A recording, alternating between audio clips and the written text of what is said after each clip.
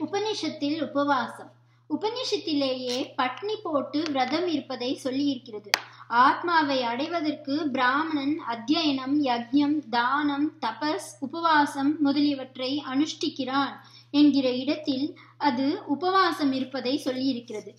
அநாகச்சேன என்று உபநிஷத்தில் உபவாசத்தை குறித்திருக்கிறது. அச்சனம் என்றால் சாப்பாடு, ஆச்ச என்றால் சாப்பிடுவது, அநாச்சகேன என்றால் சாப்பிடாமல் இருப்பதால். சாப்பிடாமல் உபவாசம் இருப்பதால் ஆத்மாவை அடைய முயல்கிறார்கள் என்று உபனிஷத் சொல்கிறது.